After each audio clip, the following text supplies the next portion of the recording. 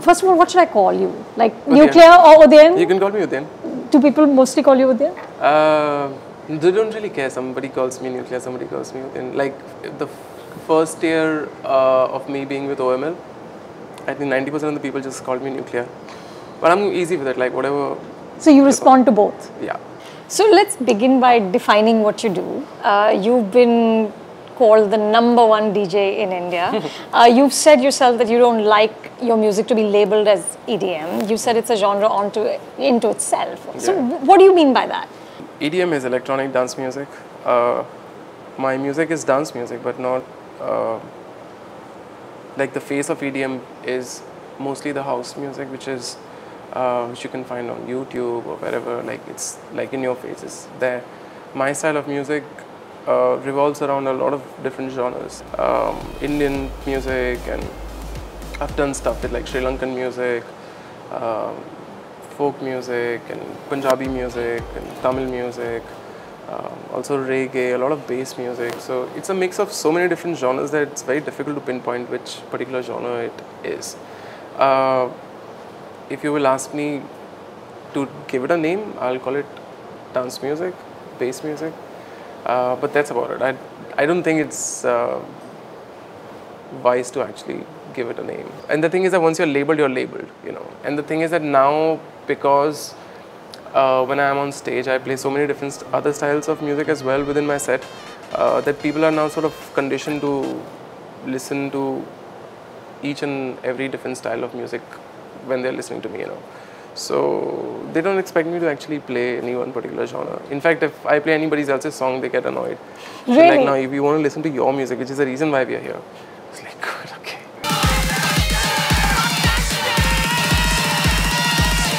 So, but then you've really exploded. I was looking at your Twitter feed and your music and the comments on your YouTube videos. I mean, people just love you. What does this sort of success feel like? I'm as surprised as anyone else. I never thought my music will actually work, because it's not film music, it's not even underground, it's like right in the middle.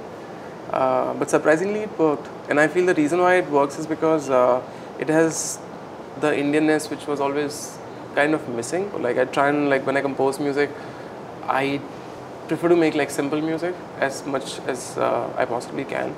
Even if it's complicated, I try and sort of present it in a very simple way, either with the arrangement of the song or how the melodies are basically structured in the song. But is the attention overwhelming? Do you feel pressure? Back in the days, I remember my music wasn't working, and I tried like everything. I did sound engineering for Gujarati films, for Gujarati folk music, ghazals.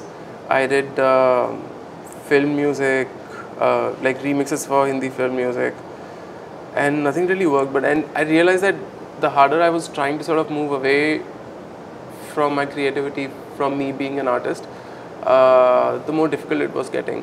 So my motto in life now is that I'm going to make music for myself.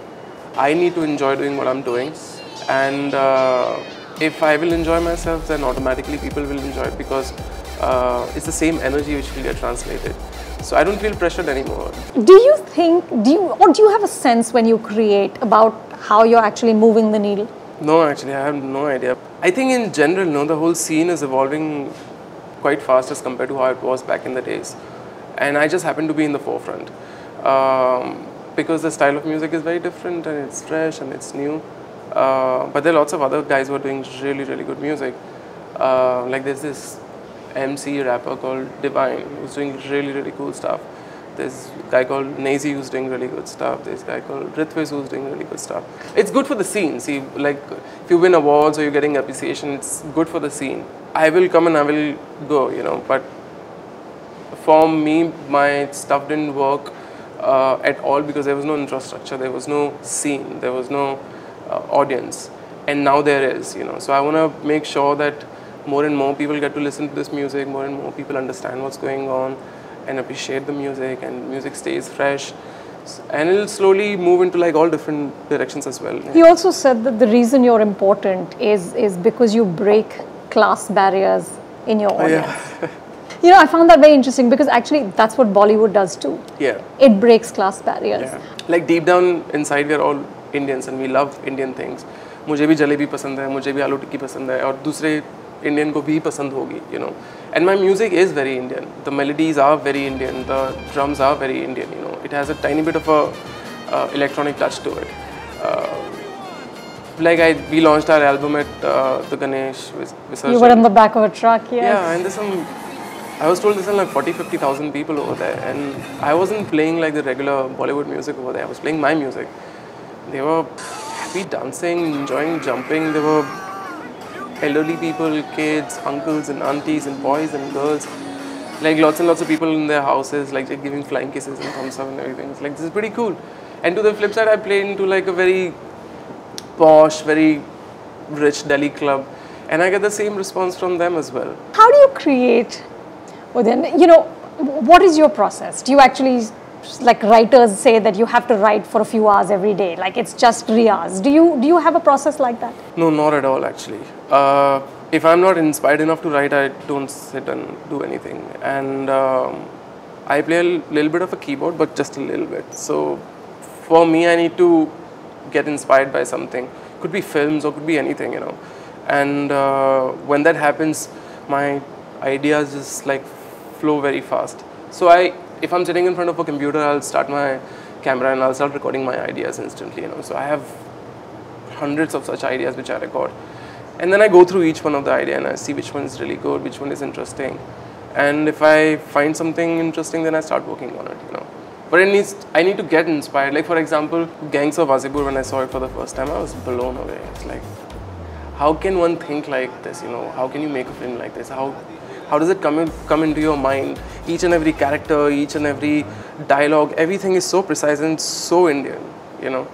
And that inspired me. Do you have a love-hate relationship with Bollywood, or do you? I know you enjoy Hindi film music. You've talked about liking Kalyanji Anandji and Lakshmikant Pyarelal, the greats, Madan Mohan. Yeah, I like the older Bollywood music quite a lot. I'm not saying the newer stuff is not good. The newer stuff is sometimes very repetitive. Repetitive in terms of arrangement, repetitive in terms of melody, in terms of idea. And I can understand, like back in the days, the amount of films which were made were lesser, you know, so one could focus ideating, focus on thinking who's going to be the right singer. The process is not the same anymore, you know. There's a added pressure, and the involvement of non-creative people is also quite high now. If something becomes really big, then everyone else around just wants to replicate that and make money on top of that. But nobody wants to innovate. Nobody wants to like find newer ideas, new people to work with. If one singer's voice is working, then he's going to sing all the songs in all the films. And that same scale, that same chord structure, the same sort of music style. So that's what I don't like. But saying that, I don't mean that it's bad in a way. There's some stuff which is really, really incredible. What do you like? I like Rahman sir's music. It's really interesting, always fresh, always new. I love what Vishal Datlani is doing. It's really, really cool stuff. I don't know how he comes up with like, he's one guy who's like, he can write a song with pentagram which is as banging as writing, I can't remember the name of that song, but that Hrithik Roshan and Katrina Kaif song, which was Bang Bang. Bang Bang. Yeah. And he told me he wrote that song in 2.5, 3 minutes while he was in the shower. I was like, dude, how can you come up with like such cool ideas instantly? I don't know, is it frustrating to watch this sort of big kind of giant industry kind of just steamroll everything else in the country? Is that annoying? No, it doesn't bother me at all, to be honest with you. The thing is that people like me will have to come out and create the industry. Bollywood just didn't happen last night. Many years back, people have like given their life and energy and love into it, which is the reason why it's so big right now, you know. That same process has to happen again, you know, for the indie for music. You, yeah.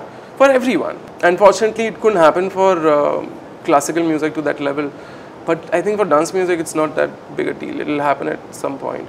In fact, I feel that in next 5 years are very crucial, not just for independent music in India, but also for independent films in India, you know.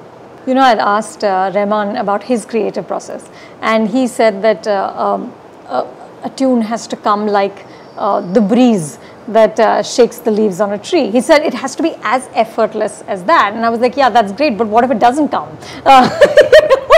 So, I mean, he said, no, you can't force it because you can't shake a tree and make the leaves move. So I said, so what do you do? And he said, I pray, and if it's really bad, then I fast. Do you ever get like a creative block?